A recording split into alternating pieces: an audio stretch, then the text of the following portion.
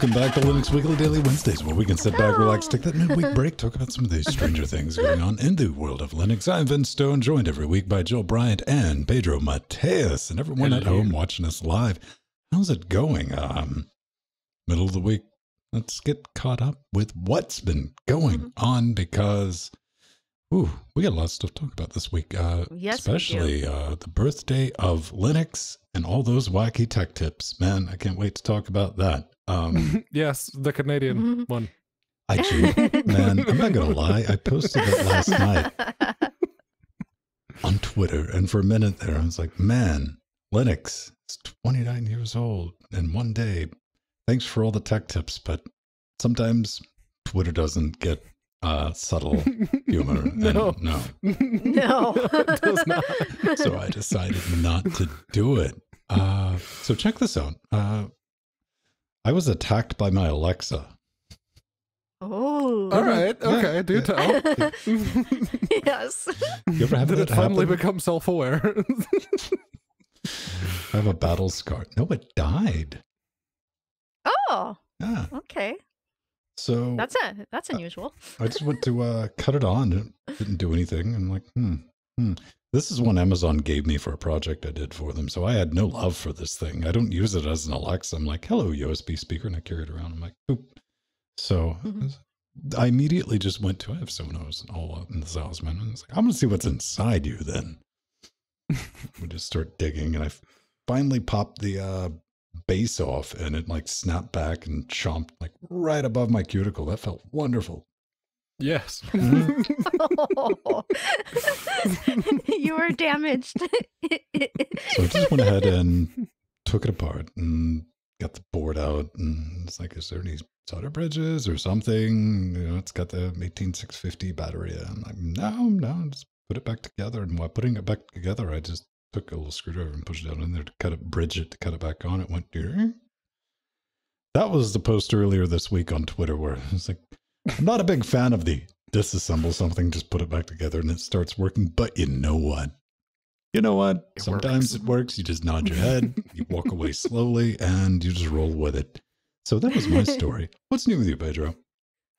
Over here, I am currently looking at improving the thermals inside the Steam box. Not that it's currently running particularly hot. It's just the teeny tiny little fans on the 1650. Thank you, by the way, Arthur. They get a bit loud, especially if the weather is a bit warm. So I'm just looking at ways to improve it, and the best way that I found thus far is to put a fan behind it, pulling air away from the GPU to help the teeny tiny little fans and hopefully bring the noise down a little bit. Get one of those 92mm thin Noctua fans, that should do it. And a fan grill. You just take the side of the Very case nice. off like a normal person. But that's the whole point. It's to have a computer inside the Xbox 360 Yeah. case. What's new with you, Jill? Aw. Well, I just want to congratulate Chris Fisher from Jupiter Broadcasting.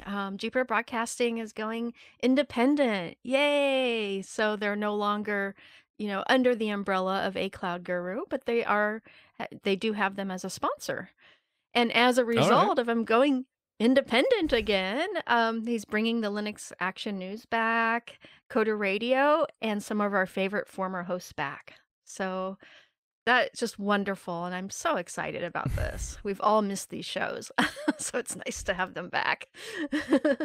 Good for them, man. I hope everything Yeah. spins back up. That's it. It's not Exactly. fun working for someone else, which, Mhm. yeah, Mhm. 100%.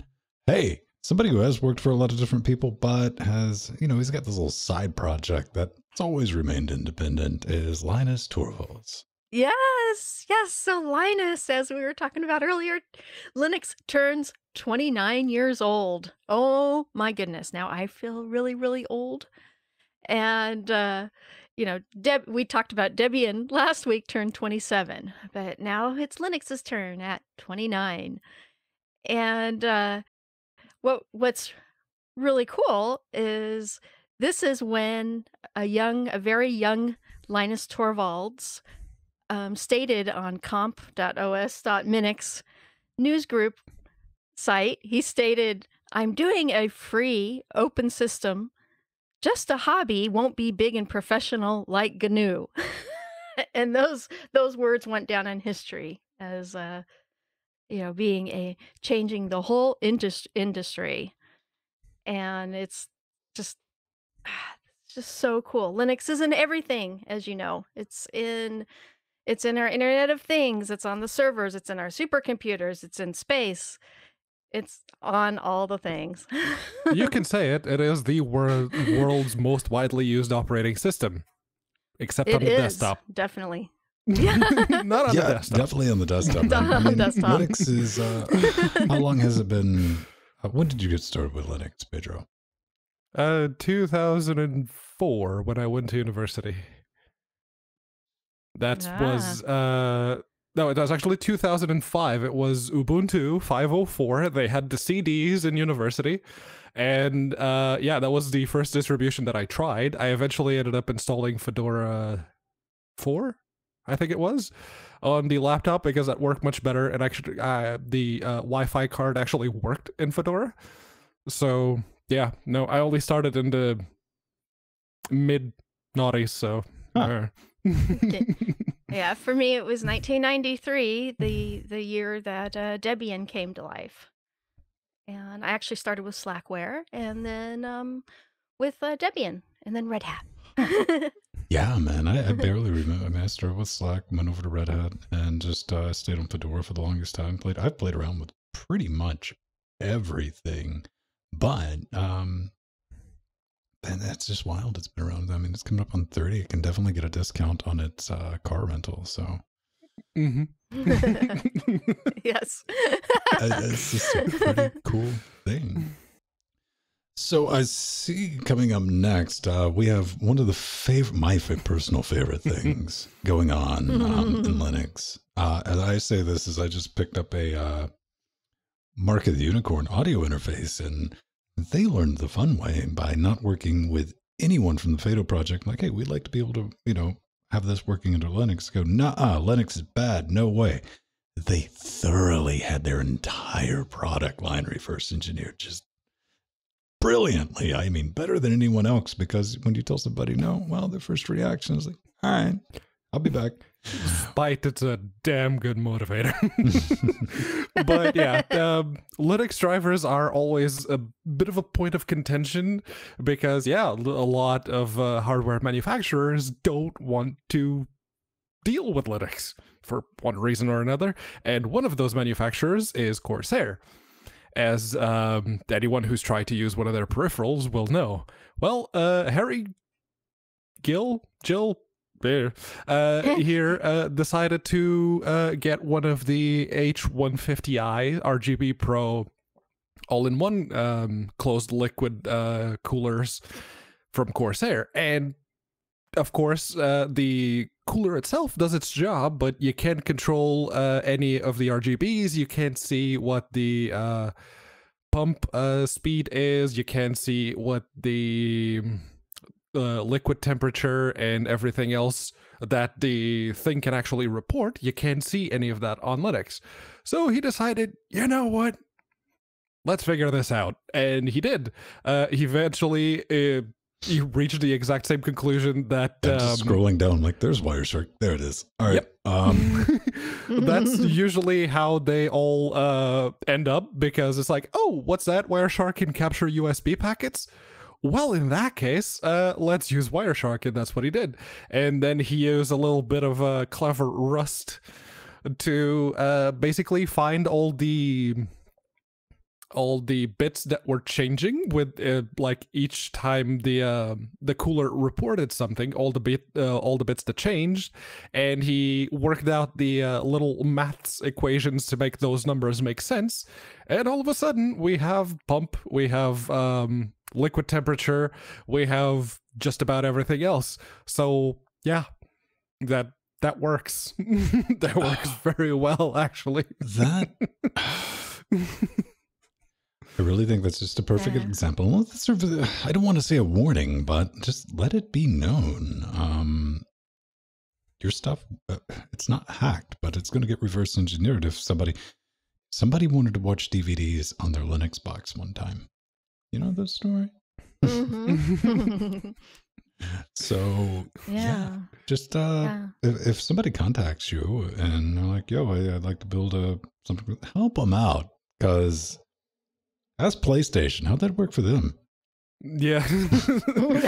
Actually, it worked very well for Rocat because they didn't want to do Linux drivers, but when Stefana Schatz went to them, it's like, "Yo, I can make you Linux drivers," and they said, "Oh, you can? Here you go. Here's all the stuff." It's like, cool. Right. Oh, very good.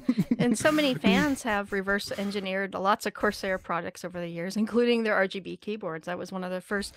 Their RGB keyboards were some of the first to get Linux support because of the community. Really cool. Oh man, I'll just stick with keyboards that require USB support, and I'm done. I'm good. I mean, you'd be hard to find one that doesn't at this point in time. Yeah. Hey, look, somebody got my point. It's Pedro. I'll send you the prize. Okay. We do have some good news. Blender has a new sponsor. Yes, Unity Technologies has joined the Blender Development Fund as a patron member. Yay! I knew this would happen soon because so many people use Blender files for the Unity game engine and import them in, and they have been actually for like 10 years. And it's something that I show my students how to do, how to optimize their Blender files for the Unity game engine. And it's perfect, and it's used so heavily by game developers. This makes sense. So I was waiting for this. I knew this would happen soon. And what was really cool is go ahead, Pedro. No, go ahead. It's I was just looking at the total amount that they're currently getting from all of the patrons that they have. They are now getting over 1,000 euro, 100,000 euros a month, which is kind of amazing. Yeah, for a team of 20 people. Yeah, yes, that pays a lot of paychecks. Pays paychecks and allows them to hire more people to work on Blender. And so this was announced at the Virtual Computer Animation Conference SIGGRAPH that is being held actually right now. It has been going on for the last 2 weeks, and they always usually make major announcements during the convention. It's good to see. That's always good news, and especially being able to finance a project like Blender and just watching how much it's grown, like especially in the last 2 years. Yes. That's been really cool. That's really cool. 9 to 5 Linux has a little thing about, it seems like every other week, System 76. It's like, you know what, here's a new thing, go play with it. Yes. Yeah. And this one is, it's another chunky laptop, perhaps the chunkiest of them all. It's the Bonobo WS. They already had a Bonobo in the past, but this one comes with wait a minute, up to 100. Should I expect, here we go, we take this bet. I haven't looked at the page yet. Will there be poorly photoshopped images on the screens? Oh, heck yeah. Okay. That's like the top picture immediately. Oh, and we got a tablet wake on top step. Nice. All right. Exactly. Yes. But yeah, it's one of the big ones. It's the 17.3 inch, and it comes with the 10th generation Core i5, i7, or i9, up to 128 gigs of RAM, up to 26 terabytes of NVMe storage, and up to a an RTX 2080. 2080 Super, my bad. And it's, I was looking at that, it's like, oh, it's the Y laptop, unless the price ends up being better than the comparable version of their previous laptop, the Serval WS. So off I go to the System 76 website. I spec out a Bonobo WS and a Serval WS. The Bonobo has the i9 10 core 20 thread CPU with the 2070 and 2 terabytes of NVMe and 64 gigs of RAM. And then I do basically the same thing for the Serval with the 3900X, the 3900 Pro, which is a 12-core, 24-thread CPU, which, well, we've all seen the benchmarks, and we all know how those two processors go with one another. The AMD system is in and around $3,000. The Intel system is in and around $4,000 for something that performs worse. Here's the thing. Aww. This laptop is made for people who like the profile shot to look like a sword out of Final Fantasy. And that's kind of important to some people, man. All right. You mean like this one? See, Jill might be holding up something. Let's see how long she can hold it up, because it drastically increases the chance of you dropping it. This is my Asus Republic of Gamers, and boy, the form factor for the Bonobo looks very, very similar. But what is cool about the latest Bonobo is it's 8.38 pounds. Which is actually a lot lighter than previous models, which, hit about 10 or higher. Like this beast I have in my hand is about 10, so I can't hold it up for too long. And it's got a full-size Ethernet port, HDMI.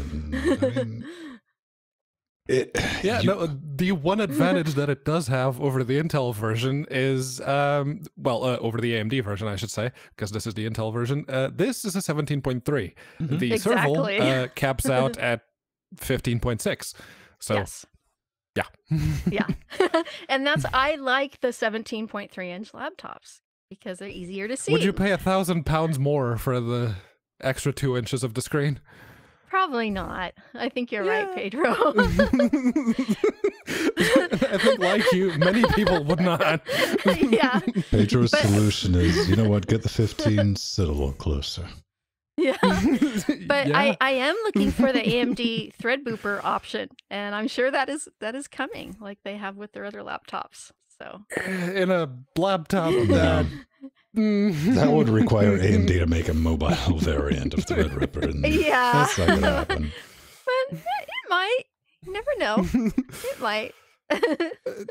Tuxedo and System 76 both have laptops with the actual desktop Ryzen CPUs, but those are the Ryzens. Those are very efficient for what they do. Those are very, very good. The Threadripper is a monster. It is. Like the package size alone, that's a chunky boy. Yes, Pedro, tell me more. Yes, Ben has one. Yeah, they're even bigger than my old Intel Pentium Pro processors. Yeah, I mean, blows most of X99 out of the it's water. definitely taken up by, because they're just glued together. You got to wipe them off sometimes because the glue leaks out. But that's okay, because they just wreck everything else. It's kind of brilliant. I ran across this, and as I think I told Pedro on Saturday in the pre super shows, and I was like, so I decided not to get in an argument on the internet. Aren't you proud of me? Again, that's you. I expect that from you. For me, But for me, getting in an argument is not to walk in and be like, this is wrong, wrong. It's like, you really got to be telling somebody to do something that could potentially damage something. But what are we talking about? A great post on Fedora magazine about configuring Fedora for practicing, jamming out, composing music, and all that. This is from Jan Colette, and it's fair enough, just walking through the introductions, configurations, stuff that you would need, the basic applications to jam out, to rock out. Maybe do, LMS, you can do notation, all that fun stuff. You can make your beeps, you can make your boobs. I had no problem with it until I got to right here. Right about here. Might even, that highlighted part. I have a little problem with that. No. It says a real-time kernel is necessary for audio recording on your PC, especially when you're doing multi-track recording. Here comes Ben. Something. Evidence. Yes. We are evidence right now. No, it's not.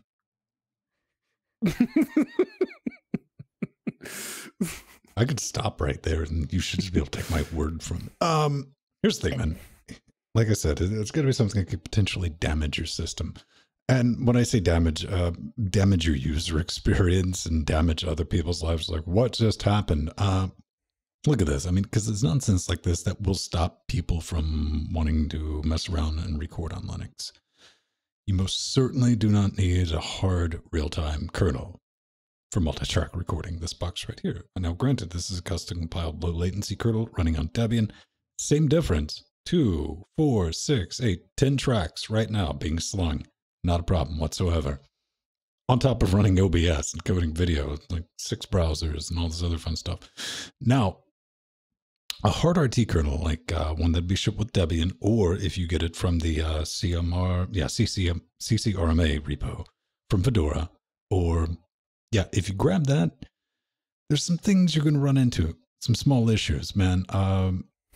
Like your NVIDIA drivers, your AMD GPU drivers, with GPU Pro drivers, your Blackmagic drivers, your network drivers, maybe from Mellanox, or none of that's going to work when you reboot your box. So you might, this is what I wrote in, hear me out on that. I wrote in the comments, I'm like, maybe put like a note there, be like, yeah. It would have been a better note to leave that than that broad sweeping statement. You need real time. I worry that somebody who is just looking, you're like, hey man, I have Linux, I bought a YouTuber special, I just want to plug it in and do, oh, I have to install the real-time code. They don't know what that, basically anything DKMS or a binary kernel model is not going to compile against that. It's just not. That worried me a little bit. But what do I want to say about this? If you can, like the 3 boxes to my right, down here, and another box that you can't see down there. I'm just pointing at stuff. They all run hard RT kernels because they can. You know, they're Intel, networking, and display. It's not a problem. But like on the Threadripper, I can't get away with that. If you can run hard RT and you know the limitations, go for it. That shouldn't be step one. A low latency kernel is more than capable of probably handling anything that you at home are going to be throwing at it. It's not going to be a problem. Now, another thing they brought up, what they didn't bring up, PSA. I get this question a lot. Hey, I want to mess with my MIDI stuff. I'm going to plug in my pads, beat boot pads. I know they got a better name than that. I call them beat boot pads, like drum machine pads, or keyboards, instruments, and stuff like that. Synthesizers? Beat boot pads. Come on, we're using professional terminology, you scrub. I don't want you sounding like an amateur on our shows, Pedro. Beat boot pads. Now, what you need to make sure you're doing, this will be in the show notes, you need to make sure that your timer, your kernel is compiled with 1,000 hertz timer frequency. You're like, oh, I've been dropping notes. I've been losing connections. That's why, like Debian out of the box, it's compiled like 400 megahertz or something dumb like that. That's why I went back and redid all the kernels. But keep a lookout for that. Here's like the odd thing. Listen, Canonical, Ubuntu, I'm giving you props. If you need a low latency kernel with a 1K timer, Ubuntu. It's in the repos. Download low latency kernel. Ubuntu Studio. Go figure. There's probably a reason people are like, hey, if I'm going to build a audio, like let's start with an Ubuntu base because they already do that. What's the right? Yes, that's the word I was looking for on that. There's a couple of mentions for like different types of recording and stuff like that. This is all fine. I mean, this is well done. I would suggest using, if you're starting out, look into some KX Studio. I got to write my counter to this, so I'm just not complaining on the internet. GuitarX is fine. Live recording, if you're going to be doing live recording like we are, I highly suggest Audoor for doing that over LMMS or anything like that. And you get a bunch of racks, so a link to this will be in the show notes. Go play with it, have fun with it. The only thing that I saw that it's like, oh, that you might have problems with is telling people to install a hard RT kernel. Because there's a better than non-zero chance that's going to knock or something in their system. So, good work. I mean, getting more people informed about it. To be fair, it doesn't necessarily dispel the, do I have to become an audio engineer to do audio under Linux? You don't. But it helps. Yeah, very true. So, what else do we have? What's up next? Mozilla news? Yeah, Yes. it is. and Mozilla this- adjacent. correct. Yeah, we're not sure what the future of the deep speech project under Mozilla will be with their recent layoffs and restructuring from 2 weeks ago. And deep speech is the open source speech to text project, and it's been going on since 2017. And it was actually the first project of the machine learning group at Mozilla.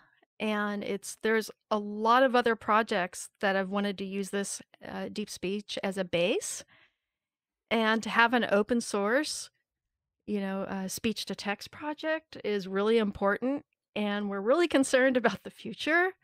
But they have said that they are going to come out with a 1.0 release soon, despite what's going on at Mozilla. But it's still very, very concerning. I'm very concerned about this. Yeah, and the realist in me kind of wants to say that they're kind of waiting for that 1.0 so that Mozilla can say, oh, look, it's a finished product now. Goodbye. Yeet. Yeah, I yeah. think you might be right.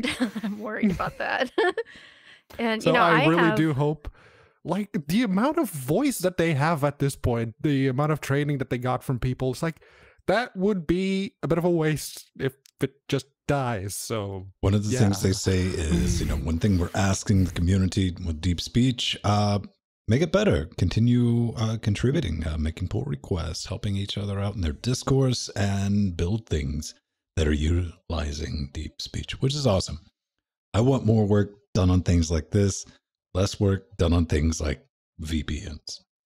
Yeah, so true.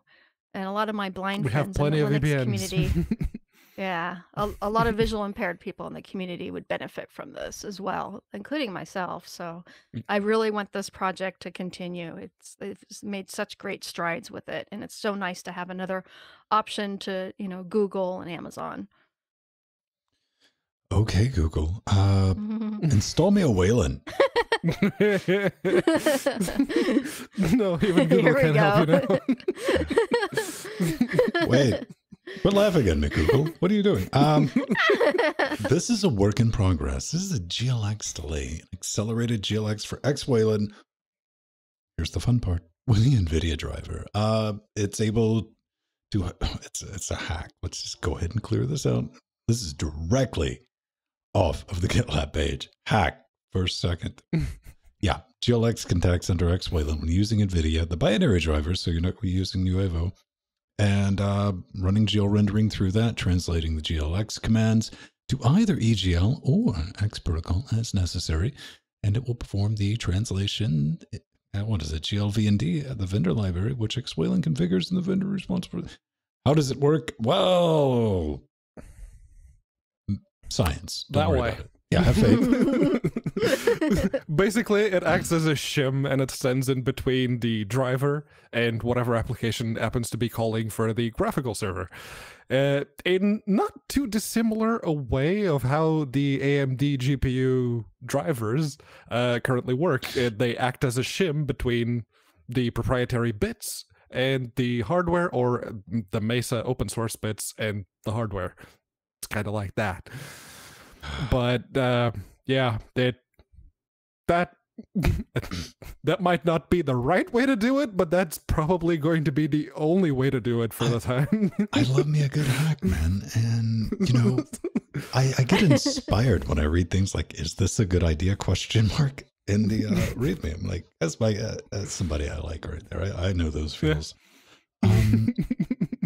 I'm guessing this doesn't mean that I can immediately just get something like this set up and completely wipe out X and everything's going to work swimmingly, right?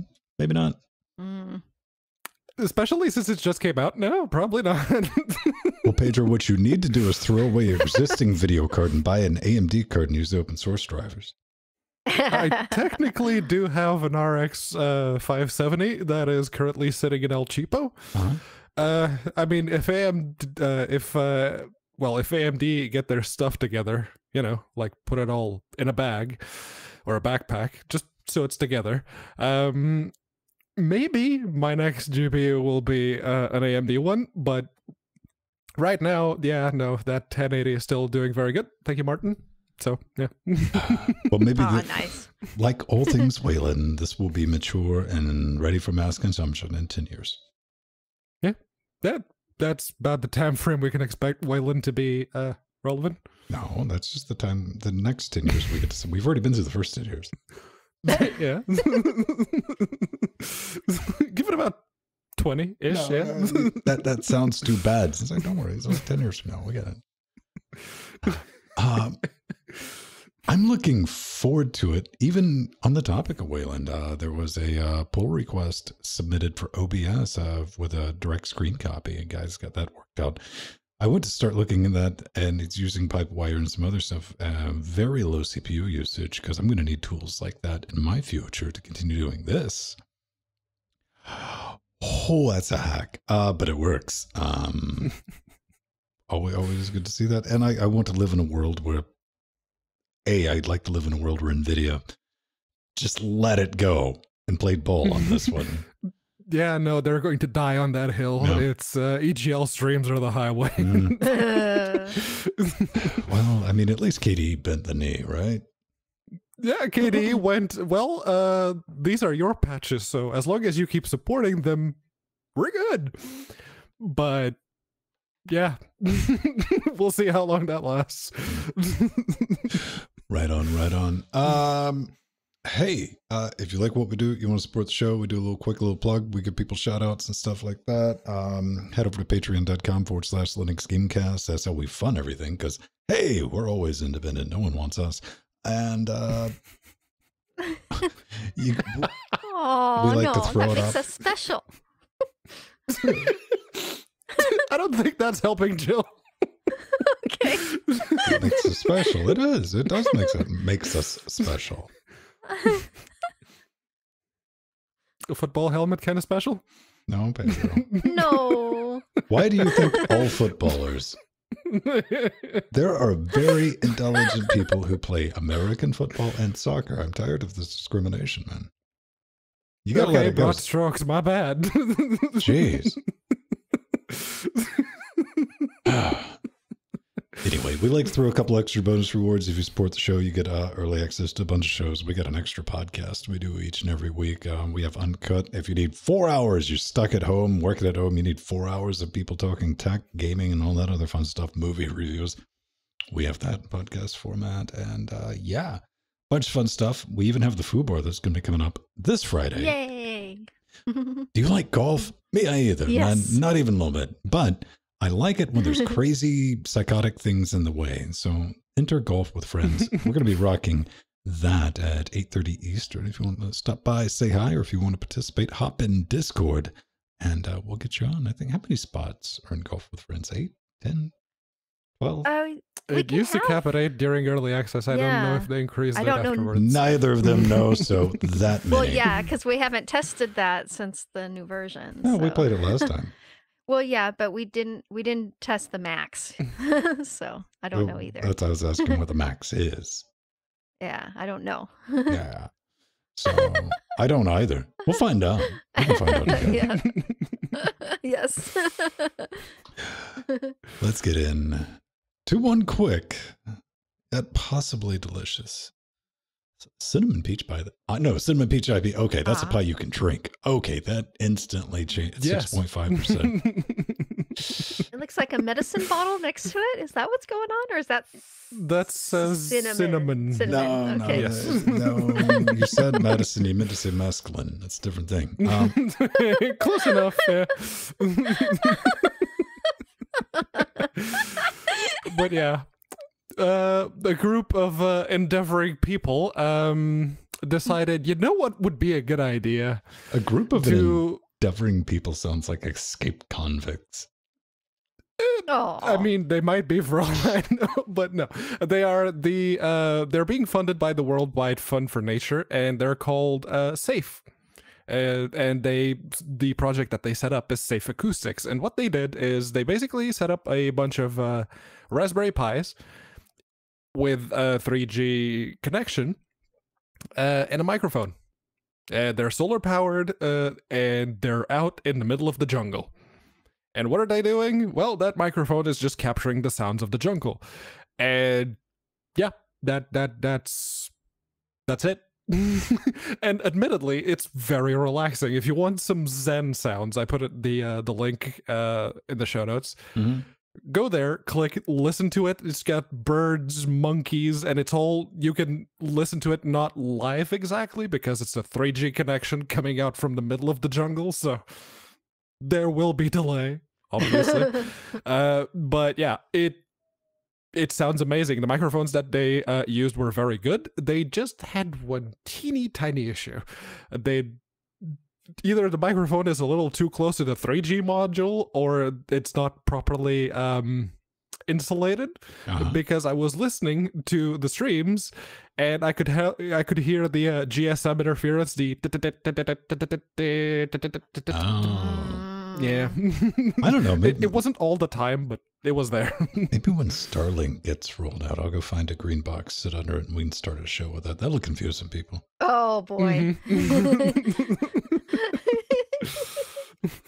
That's an awesome project. Hey, if you're working on an awesome amazing project and you want to tell us about it, scream in our direction, you can do that. We got a little contact button on our web zone. That's the best way to do it. I mean, you can try to send us a letter in a bottle, but Pedro has an irrational fear of bottles with letters in them. He would prefer you do it the old-fashioned way.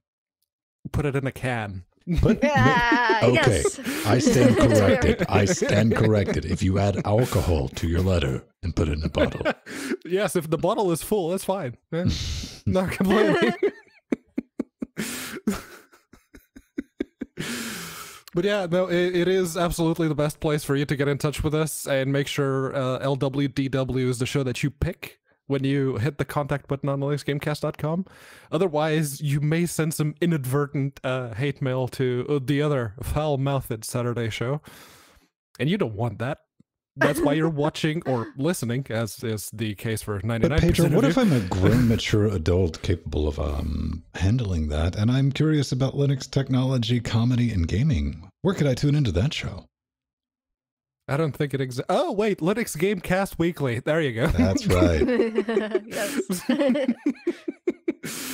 That's the other show that you can find on linuxgamecast.com. The namesake. There's probably a The other connection. word. We're not exactly sure what it is, but we have top men working on it. Yes.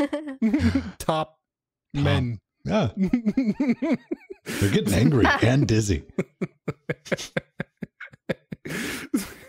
Somebody No, out that's there just got the that. heat. Okay. Yeah, that's for sure.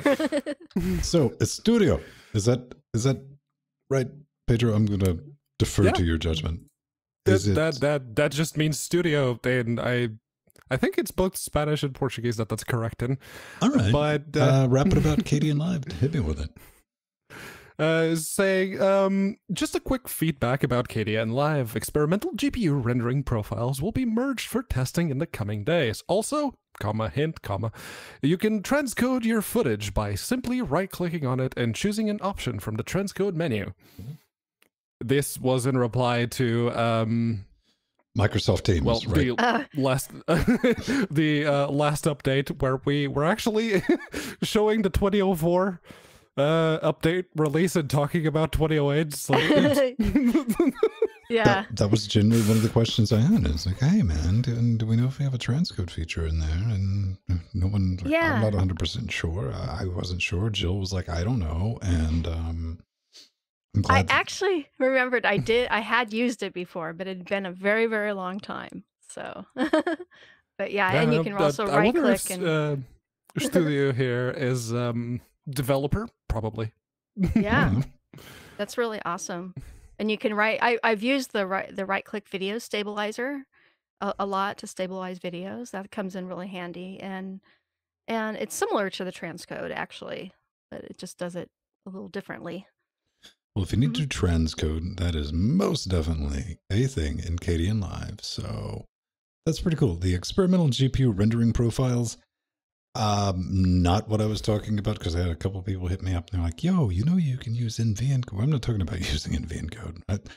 That's very 2005. I'm talking about taking advantage of CUDA compute, massive parallelization of with timeline acceleration. Actual hardware and rendering. acceleration. Yeah. GPU compute. So yeah, we're not talking about the custom ASICs and sitting on your NVIDIA card for that. But hey, that would at least help. That'd be a thing. That's brilliant. But we got to bounce out of here. And speaking of KDN Live, that's what I use each and every week to make the credits. So let's take a look at them. Yay, Kaden Live. If Love you see our name on it, shout. I don't care where you are, just shout. If you make the news, you win.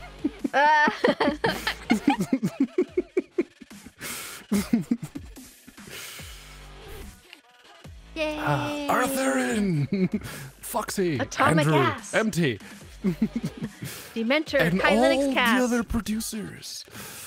Caxus, TechMad, Master Dak, Douglas, KTW, Dirty Dean, Linux J Guru, Girl, Stein Eric, Christian. Sventime, Mr. Amish, Das Geek, Yay, and Das PowerShell Geek. on Linux, and Nixon's Pyramid Nixon's on Pyramid. Library.tv. Yay. Can't believe 237 episodes. Those are all Prime numbers. Yes. Remember, kids, don't trust prime numbers unless they're Optimus.